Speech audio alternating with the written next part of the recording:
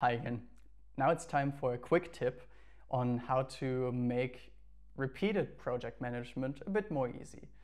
For these cases, we have the library where you can store and re-access some parts of your project that you've stored in them.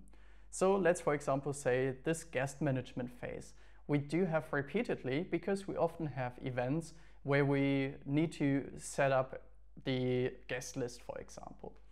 So therefore, I can do the following. I can enter the library by pressing F3. You know, for Mac, you have to press the function bar before, so Fn and F3, and the library pops up. Over here now, I can simply drag guest management into one of those photos. So let's give it, for example, activities, and it will now show up in the contents. So then I can basically access it and add it back to another project.